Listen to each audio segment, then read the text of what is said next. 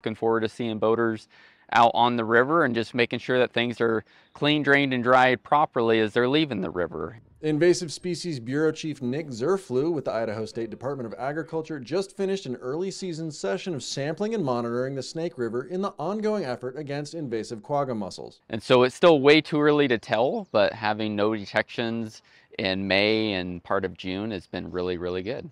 ISDA treated the Snake River in 2023 and again in 2024 with a chelated copper product to try and kill the quagga.